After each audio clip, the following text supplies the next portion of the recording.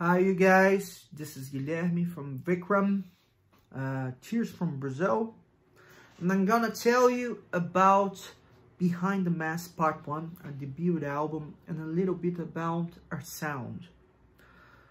We call ourselves a Oriental prog metal band. What is a Oriental prog metal band? Well, obviously we are a prog metal band, but we try to infuse different musical elements from different Oriental cultures from the Middle East. When you think about Middle East, maybe you think about sand and Arabic stuff, but there's so much more. There's so much more colors, so much more, how can I say, richness, so much more different aspects. Like we have India, we have Persia, we have Syria, of course we have Egypt, some Arabic stuff, but we have a lot of great exotic rhythms, harmonies, melodies. We have different instruments for each one of them. So we try to incorporate them into our music, infuse them into our music. So that's the main thing about our style. Heavy progressive sound with those little colors from the Middle East.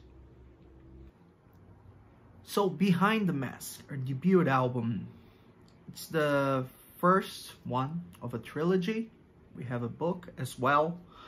Behind the Mask, it's the story of a man that got cursed with a mask, by a mask, and he's immortal, and he wanders the world and try to remember, try to understand what's the purpose of his life. So each chapter of the book is in a different country, he's in a different region, and we try to incorporate the aspect, the cultural aspect of that region. We try to transfer you to that place. We try to, like a movie. So that's mainly the proposal, the main objective of the album. The lyrics, we try to incorporate the style of writing of the author in our lyrics, because he has a really particular way of writing something. He uses words like really harsh words, really heavy words, but beautiful words. He has a lot of influences by Lovecraft, Tolkien, Stephen King, the good guys. And we have some different languages too.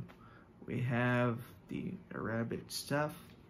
We have Indian, Sanskrit. Indian is Sanskrit. And we have Spanish. We even have Spanish, Latin. So we had a huge work in searching the right words and adapting to become something beautiful and poetic. So about the cover art, we got here Behind the Mask Part 1. Obviously we got the masks and the fires, the burning fires of hell. So the main protagonist get in touch with a mask that makes him immortal. He's cursed. He was in search of revenge, and he finds a guy, not gonna spoil the story, that gives him this mask, and he becomes immortal. So after he got his revenge, he tries to kill himself by burning himself alive. But obviously, as he's immortal now, he couldn't do it. So he wanders the world in search of a purpose, a new purpose in life, in search of a new way of life, in search of spiritual enlightenment.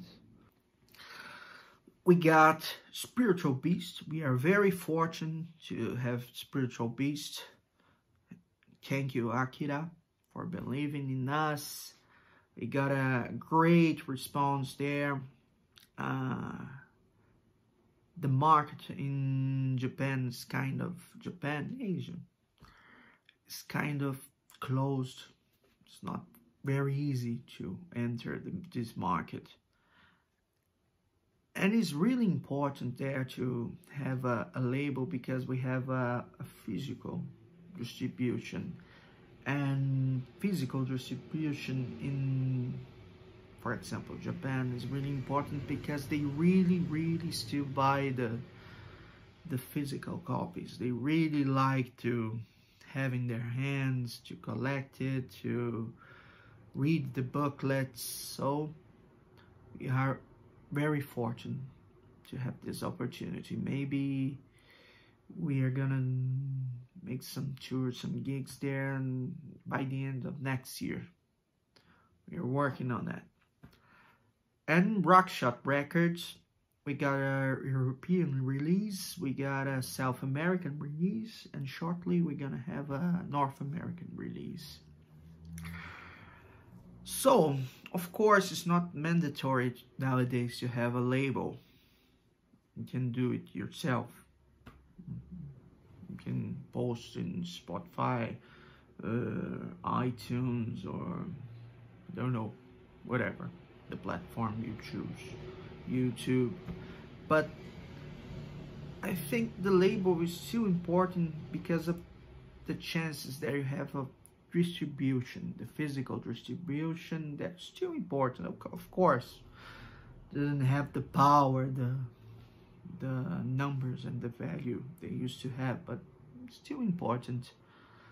And as I said, the distribution is it's kind of difficult, because we have a market flooded with so many bands, so many good bands.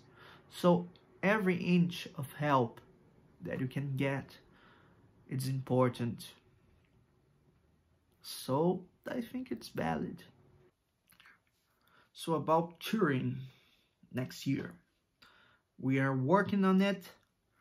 We got a lot of great responses. We got invitations, and all over the world, from all over the world. We are really excited, and we're planning everything at the moment. Maybe by the end of March we're gonna start it. We're still working the logistics, but for sure we're gonna tour a lot next year.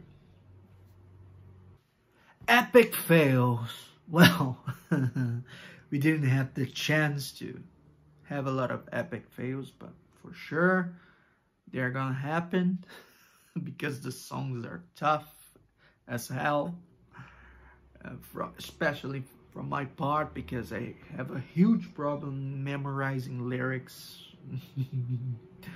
And the songs are huge. Sometimes the lyrics are huge. We have different lyrics for each chorus in some songs. We have different languages. Well, it's gonna be tough. A recent release that impressed me. Well, I'm a huge Portnoy fan, as well Billy Sheehan and Jeff Scott Soto from the album of Hood. And the Sons of Apollo, I really enjoyed their album. I think they just released a new video. Amazing. Great songs, great arrangements, shredding everything, but not just shredding aimlessly, but some great stuff there, some great ideas, great melodies. Really enjoyed their album. So our plans for the year: just released 3 videos: Wrecking for Satan, the burden and the mortal dance of Kali. We intend to release more videos, one for each chapter, for each song. By the beginning of next year, we are working on workshops. We are working on playthroughs with the tablatures. We are organizing our schedule to start the gigs by maybe March, after February. We are working into some dates by July in Europe. So, still early to say everything that's gonna happen.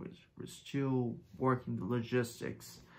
But it's like this, playthroughs, more videos, the gigs, workshops, and who knows, the book that we're gonna release, and who knows what might happen.